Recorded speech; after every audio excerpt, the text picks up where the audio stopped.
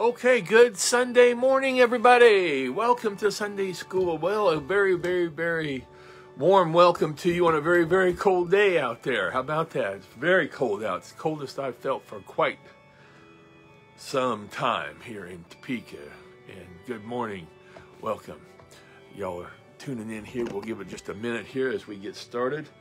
And again, this is Reverend Phil Anderson here of Oakland United Methodist Church and Kansas Avenue United Methodist Church up here in the pastor's study. Got it finally toasty and warm up here. It took a while. You can imagine coming up into a building at about 6:30 this morning and how cold it was. Hi, Kathy. Welcome. Polly, you too, and Ed as well, and Kathy. So, Karen, welcome.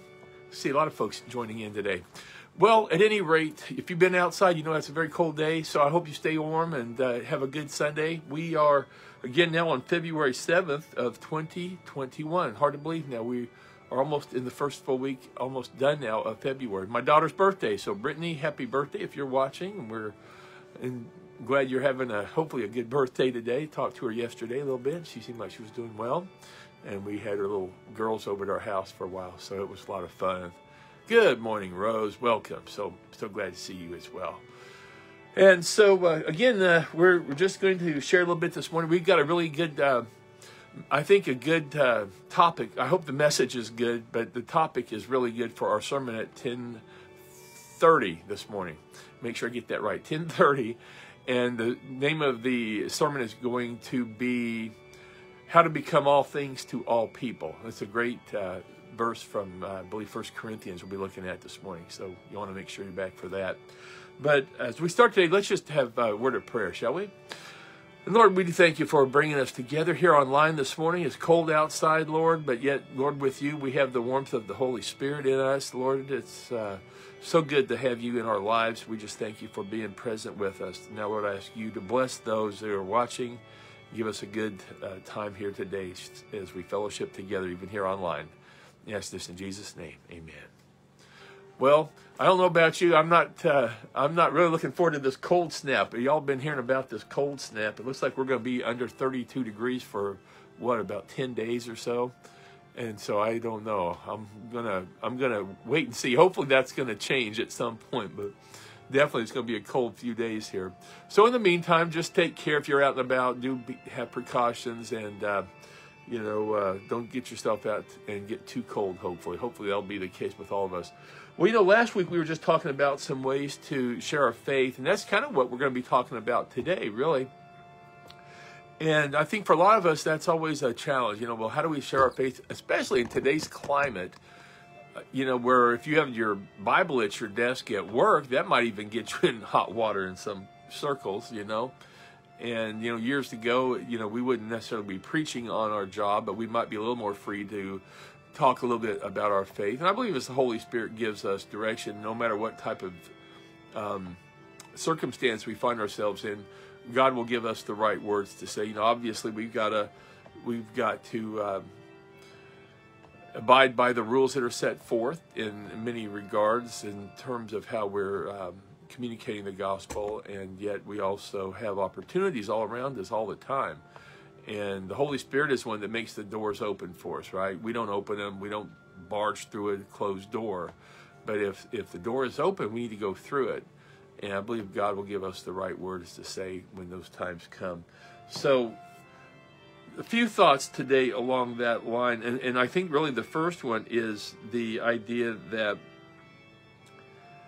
we, as we kind of just navigate through life, I think that's the biggest challenge. And frankly, I look around and see all the church, and this is of course before COVID, but a lot of the churches in Topeka, and I'm sure all over the place, have seen their numbers go down, the numbers of people attending.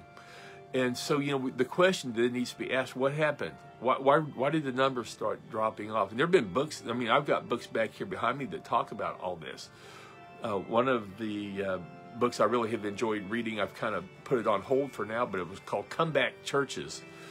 And it was done after interviews were made with, I believe, like 250 different churches. And a lot of work went into that book. But, really, I think somewhere along the line we got off track. We as the church, the larger church of Jesus Christ. And so that now we're kind of finding ourselves like we got to do something. You know, we in both these churches here, Oakland and Kansas Avenue, we both desperately need younger people to come into these churches. I think we would all agree with that. And now the question is, how do we get them? Because now the infrastructure is really not there, and we don't have programs. So if young people come into our churches, families come in, and they don't see anything for their kids, they're probably going to leave and not come back. Honestly, that's sort of the dilemma that we find ourselves in. So actually, just this morning here, I've spent quite a bit of time going over some thoughts that I hope I can share, maybe even next week at a special program, you know, maybe online, and it'll have to be online, of course, but maybe on a Facebook Live, just on what I'm seeing and what I think we need to be doing as a church, and maybe some specific ideas that we can do.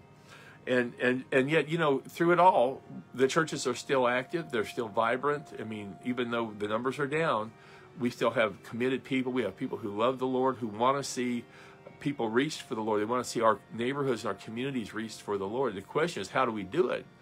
And so I think that's now the step that we kind of find ourselves in. I think we would all agree that we would like to see the churches expand out and to be more of a vital role in our communities. Churches can be seen in a lot of different ways by people who aren't churched, right? If you look at how people can just walk right by a building here in Oakland, you know, there's a lot of foot traffic here in front of this building, the same way at Kansas Avenue, a lot of foot traffic back and forth. But what do the churches really mean to these people? What can we do to reach out to them? And about a year, well, it was in October of 2019, I remember I was thinking, let's go ahead and do something a little bit unusual here, and we tried it. Unfortunately, it was a very cold day, and actually a day that I didn't realize at the time there was no school, so the school kids were out. But Ralph and I over here, we went ahead and started up a little barbecue out in the parking lot. We were just handing out free hot dogs to people. We engaged a lot of people in conversation, and I think, you know, we prayed with a few people. So that was a starting point. And yet never got to really finish it. And unfortunately, that day, like I said, there was no school, so the foot traffic was way down, and the number of people coming by was way down because it was really cold. It was like 40 degrees, and we were out there doing a barbecue in the parking lot. Cold, gray October afternoon. But it showed us what was there. It showed us that we could do it. So we certainly didn't see it as a failure or as something that we were going to give up on, but rather that we were going to keep doing it. And so we have a lot of ideas like this. Unfortunately, a lot of them did get put on hold with the virus and everything. So now the key is let's don't lose them. So I've written them down. I've written down a lot of my thoughts, and we would love to hear from you if you have ideas on how to reach out to our neighborhoods and how to reach out to our communities.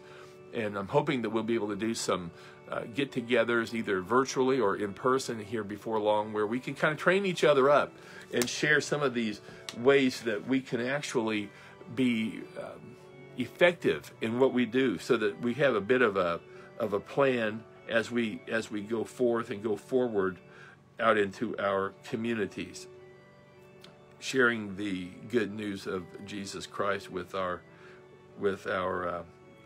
fellow man, our neighbors. And so I wanted to find this one here.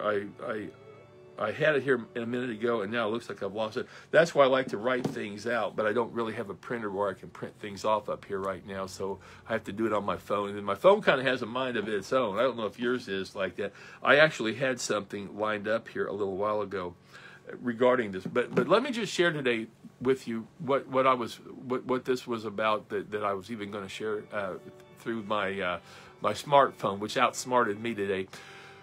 It's all about how we communicate the gospel.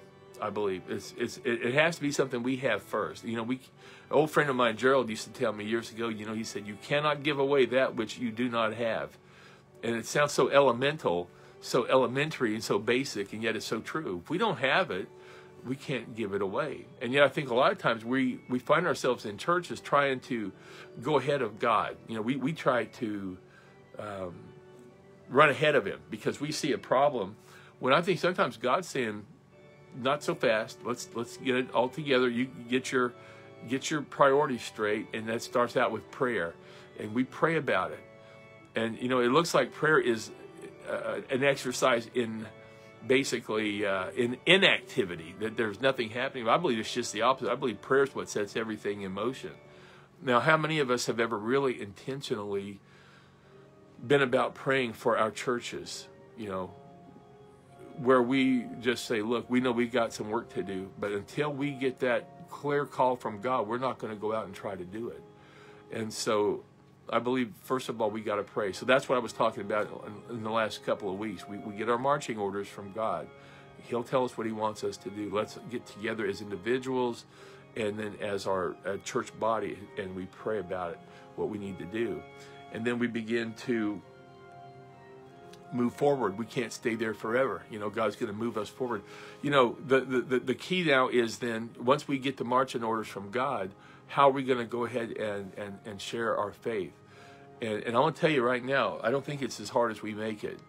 And I want to share with you a story that I read last night. Now, this one I will be able to find. And this came on the Our Daily Bread app, which, again, I know a lot of you folks do get. And if you don't get it, I would highly suggest that you do get it. It's free, and you'll get a daily devotional about 12:30 every morning. And so I read this one late last night. I'm just going to kind of read this for you because I think it really fits in with, for those of us who feel like, well, we aren't equipped, or we don't have that skill to share our faith with others. I want to read this to you. At local high school sporting events, Ted was the largest and loudest cheerleader in the stands. Before a degenerative condition took its toll on him, he stood 6 feet 6 inches tall and weighed 290 pounds. Ted's crowd-stirring chants of "Blue," which was the school's color, and candy tossing at school events were legendary, earning him the name Big Blue.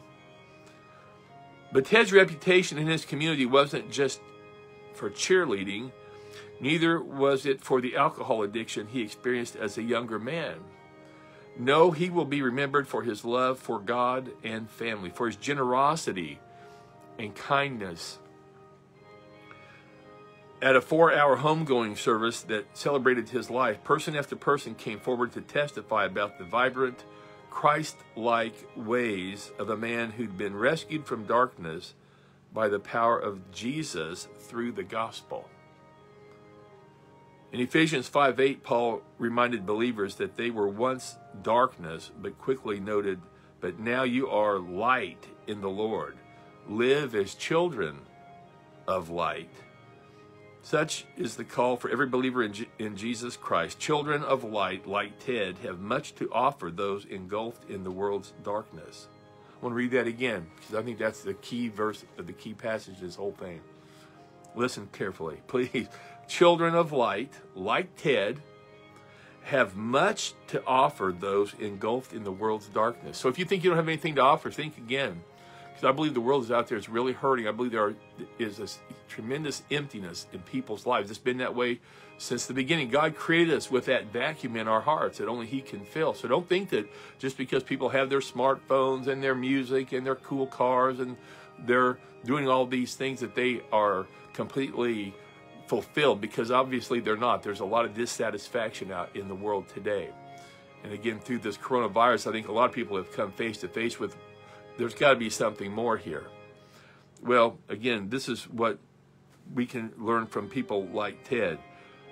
Fruitless deeds of darkness are to be avoided. Those in our communities and throughout the world need the brilliant, distinctive witness of those upon whom Jesus has shined. How distinctive? As different as light is from darkness. So that's pretty powerful. You know, I looked up this person. I thought, man, I wonder where this person was from, this person named Ted. So I did a little Google search last night. Friends, you're not going to believe this. He was from Kansas City, Kansas. I read all about him. Fascinating person.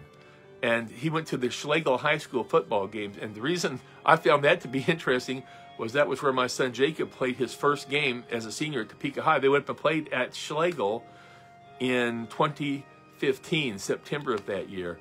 So I'm like, I wonder if Ted was at that game. You know, I know he had some health issues, I believe, that started about 2014. But it really made me wonder if Ted was at that game. Isn't it amazing how our paths cross with people? But that just shows you, Ted could have sat there in the stands like this, you know, or, I mean, I've seen people in the stands, they're witnesses, they scream and they say things they probably shouldn't say at the referees or at even at their own players sometimes. They can be very critical of their own children, which is, you know, not good probably to do that. And then there are others like me that kind of sit here like this. I'm like, I'm just not going to get involved with it. But you know what? If God is calling you, if you have that kind of personality, my wife's watching over here. Hi, Sarah. Glad you got your Facebook going. If my wife sometimes, she would be the one that would yell. I mean, and she would always do it in appropriate ways. I don't think she did anything inappropriate. But, you know, like I said, I was a lot of times down on the field taking pictures. But when you can have a positive impact and people see you over a period of time, you're going to make a difference. And I think that's how it's going to be. People are going to look at you kind of like, you know, who is this person? So here's what I want to share with you today. One of the things, and that is that if you're self-conscious, you're probably never going to be free to live for Christ. In other words, if we're always thinking, oh, gee, what are they going to think of me? Are people going to like me or dislike me?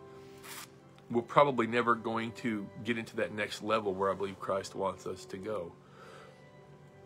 And once we break through that barrier of self-consciousness and we realize that God is going to take us and use us however we can be used,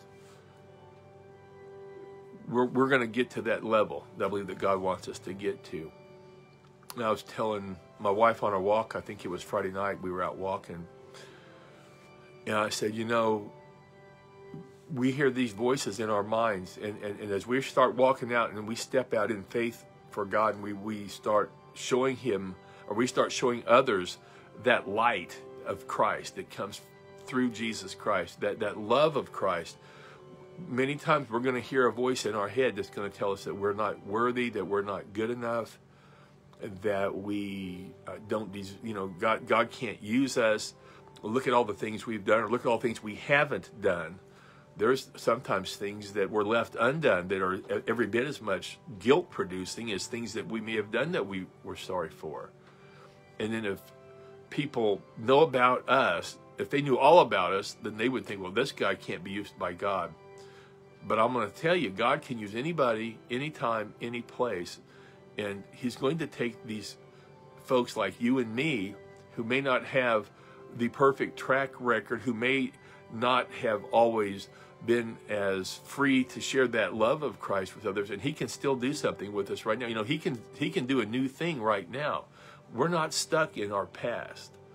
Many of us want to feel like we are. I mean, and sometimes we probably, you know, we feel pretty much worthless in a sense. You know, we feel like God can't use us. But again, I say that's the voice of the devil coming through loud and clear, and we have to learn to shut that voice out, because Christ has now forgiven us, and He's forgotten about those things that we did. And, you know, God has now looked at us as though we have never sinned, because we are now clothed in the righteousness of Jesus Christ. It's not just a fancy sounding terminology or a word or just a nice thought. It is reality. And we have to live in that reality. We've got to start learning that, you know, we got to see ourselves the way Christ sees us, first of all. We keep seeing ourselves the way the devil sees us. We're never going to get off of square one.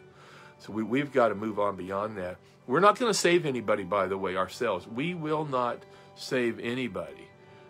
The Holy Spirit's going to do the saving. What are we going to do? We're just a conduit. We're that pipeline that He's going to use. And then we get out of the way and let Him do the work. But you know what? He may share what He wants other people to hear through us. So never minimize those times that you have with other people. It may be a very small word that you share with somebody. You know, as I've said before, it may be like you just planted a little seed and then you moved on, and then someone else later comes along and puts a little water on that seed. Somebody else adds a little fertilizer. Somebody else puts some more water on. Pretty soon that seed grows into something and it's ready to be harvested, and that person meets the Lord. Well, it all started when you planted that little bitty seed that you never even knew about. I wonder when we all get to heaven, if there's going to be times where God's going to say, that person that you talked to that you've totally forgotten about, that you didn't even remember 24 hours later, what you said had an impact on that person, and that person later found faith with me. So we just never know. We can't ever try to guess how God's going to use us.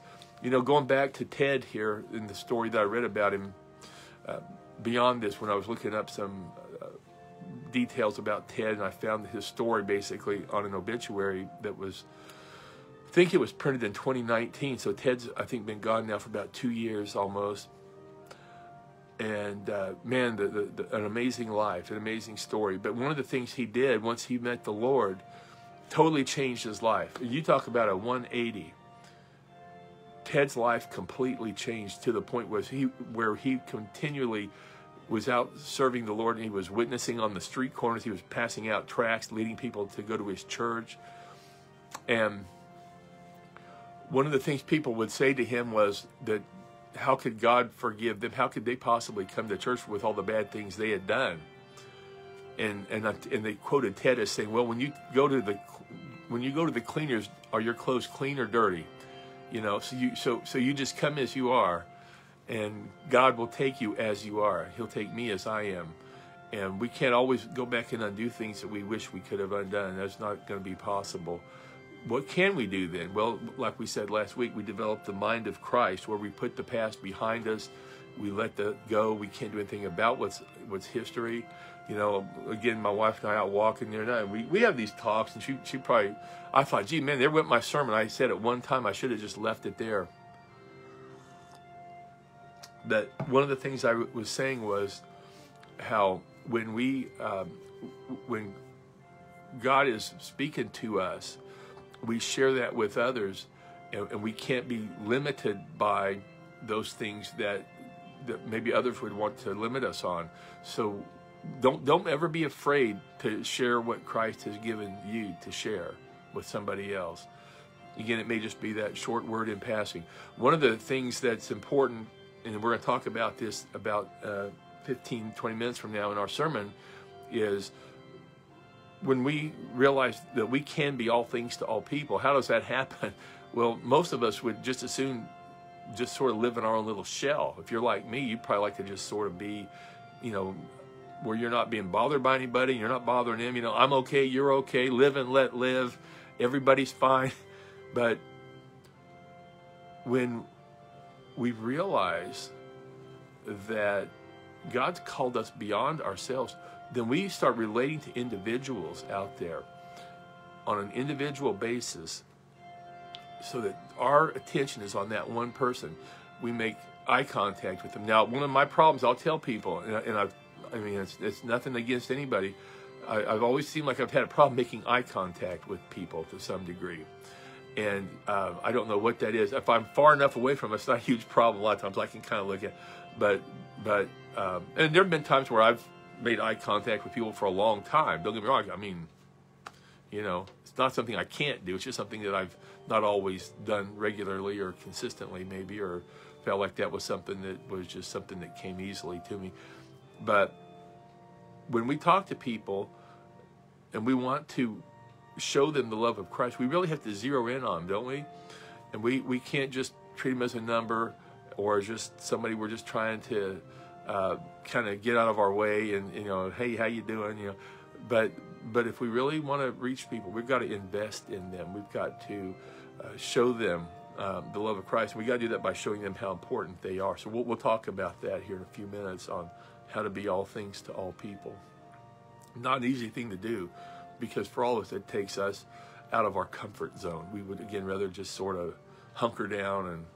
And I used to tell people, man, a good day for me is when the phone doesn't ring. I don't have to answer to anybody or anything, and those days are few and far between. But that's just reality. I think we all need a break too occasionally. But again, as we look forward to what God's got in store for these churches, even though right now we're still in a bit of a holding pattern with COVID, we're moving forward. We got plans that are being developed even now. And again, the biggest thing for me is to pray, pray, pray, pray, pray. It's something that doesn't come natural, because we want to see results. And again, the results may not even come in our lifetime. The results may come way down the road. All we have to do is be obedient to what God's telling us to do, and be responsive to what He tells us to do. He'll take care of the rest. We don't have to be concerned about the results. All we got to do is be obedient and be available. Let Him do the rest. He'll take care of all of the results. You know, that's not for us to be concerned about. We don't need another notch in our belt that, oh, we saved another person, because we haven't saved anybody. It's the Holy Spirit that's going to save them. So anyway, just some thoughts today as we try to figure out through this whole COVID situation. It's been a challenge. You know, I don't get on Facebook much, and in terms of personal stuff. I mean, I'll go on to our Reverend Phil Anderson one here and post things on there quite often, which is what you're looking at here right now. But no, we can use social media. We can use a lot of things. Just be ready that there's going to be opposition. You know, don't think everybody's going to love you once you start sharing the love of Christ. But you know what? We don't get our feel-goods from the people around us. We don't do things to please them. If we did that, we would never get off square one. There'd be plenty of people in the bars that will be glad to be your best friend. Plenty of people out doing drugs. Plenty of people doing crime. People doing all kinds of things. They'd be your best friend if you let them. You know, if you don't stand up for what it is that you believe, and you do it in a loving way, God's going to reach you. Again, that's been one of the big challenges, is how do you do that? It's sometimes a long process. It's like a little drop of rain coming on a rock, and you go, that's never going to erode it. And then eventually, years later, you see where that little bit of rain, a little water made a difference there. So anyway, we'll keep working on this together. I'm with you. If that's something you're a little uncomfortable doing, or it's a little hard, we do it together. But you know, eventually God's going to call you to do something. He's going to call me to do something. And when He does, we just got to follow through. We can't wait on somebody else. He tells us what to do. We got to do it. So I want to, before we go today, I want to say a prayer. We got people right now in our congregations who are battling illnesses. I know the coronavirus has raised its head again in our midst, in our congregations.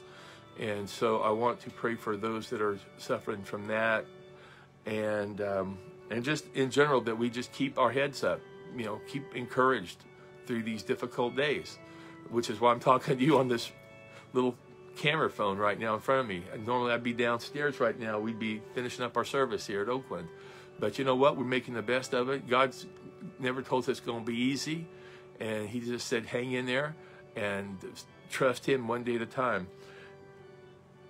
There's a verse, I don't have it in front of me. I believe it's in Isaiah might be chapter 10. And remember this year, I was talking about how I really felt like this year that I just reached out and grabbed God's hand. I felt that He was already grabbing onto me. You may not realize that God's got a hold of you until you reach out and grab His hand, but He's already grabbing a hold of you. But there's actually a verse in the Bible that speaks about that. And it was just amazing to find that verse, because that was the real image that came to me. And I'm sure you all can relate to that to some degree, that God has not left us. He has not abandoned us. He has not deserted us, but He has stayed right with us through all of the things that we've gone through. And He's going to get us to wherever it is He wants us to go. And we have great confidence and assurance with that. So let's pray. Lord, I do thank You for this time where we can just share a little bit about what it means to love You and how to share that love with others. Lord, help us to let the Holy Spirit talk through us to others. Lord, we don't have to be upset or uncomfortable or anxious, but Lord, You do the work. Help us just to be your tool that You use. Help us to be Your vehicle, Your conduit, your pipeline to others, Lord, that we can be used by You, Lord. I pray, Father, for the people in our midst, in our churches in particular right now, who are dealing with illnesses. I've got several people I'm aware of right now that are struggling with illness, and certainly, Lord, we've got coronavirus now in the midst of our congregations. Lord, I pray that You would provide healing for the individuals right now who are dealing with health issues, who are ill, Lord, and especially those right now with the coronavirus. You get them through this time, bring them back to health. Lord, we just thank You for being a good God, a loving God, forgiving God. Lord, we have so much to thank You for, Lord, and we just give You the rest of this day, and we ask this in Jesus' name. Amen. Okay, 10:17. Mark, good to see you here. Mark's in from Colorado, my brother. Welcome. I'll read your comment in a minute, Mark. So I'm gonna close this down. I'll be back with you in about 12 minutes, and we'll do our service. And then at 11:15 we'll do our scripture memory. So we're doing that now in the morning just to keep everything a little more consolidated. I hope that works. And again, we'll be seeing you here in about 15 minutes. Thanks again for being with me. God bless you.